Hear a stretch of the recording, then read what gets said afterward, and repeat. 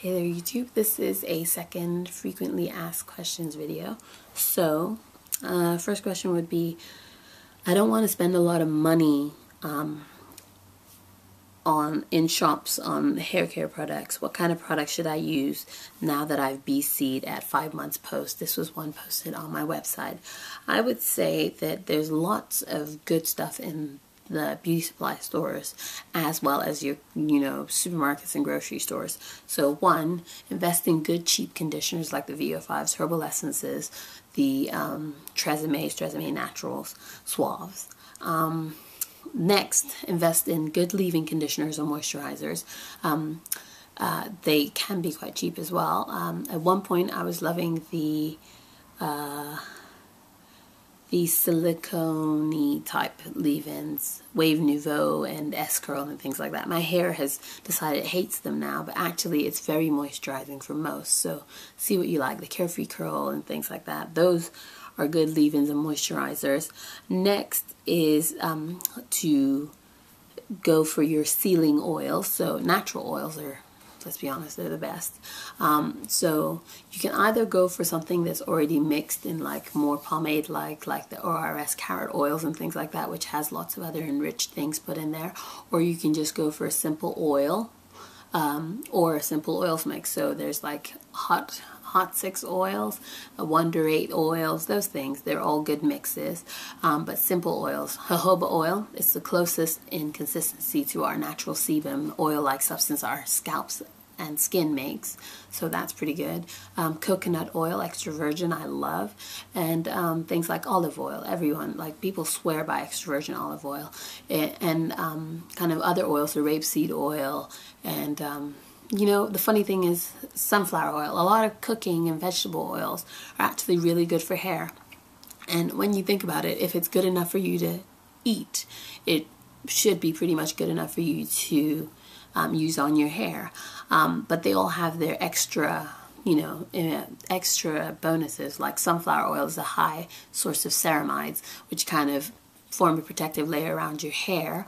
And ceramides are in all these L'Oreal conditioners and things, but here you are, sunflower oil, very cheap cooking oil that actually has loads of ceramides and is great for your hair. Next question is, let's see, how do I make my moisturizing sprays? Well, especially for braids and twists and kinky twists and things. Well, I'm very simple. I usually go for water and aloe vera juice. I usually go for kind of 1 part aloe vera juice to kind of 3 to 4 parts water. And other things I might mix in are honey or glycerin as a humectant, because that just draws in more moisture and keeps the moisture in your hair. Another thing I might mix in is Infusium 23. I just put a few squirts, so maybe 2 tablespoons or something equivalent, because that is an added boost of protein, and that's kind of how I alternate my moisturizing sprays. But usually it's water and aloe vera juice, very moisturizing. And to make the moisture last at night, I can baggy my braids or twists in a bun, and that will keep the moisture in. And then in the morning, all I have to do is spray my edges and go. And at the end of the day, I re-moisturize again. And next is a lady who's 2 years post Big Chop and is now APL. She's still struggling with her edges and wants to keep braiding her hair. It's not that the braids that she does are tight or that her braider is kind of manipulating it wrongly. It's just that her hair just tends to be very fragile. So I suggested that to continue with braids, but TLC to the edges. So leave the edges out when you're going to braid them. So kind of just leave a little perimeter, I don't know, 1 inch or so out, and you can like flat twist that or do small braids with them and just pin them away.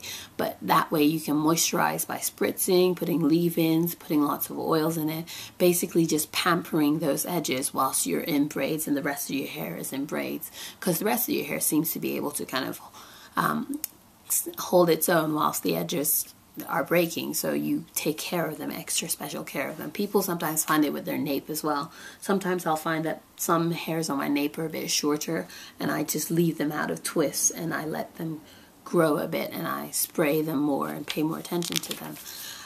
Next question is, where did you get your length check t-shirt? I got it from hairlista.com's shop.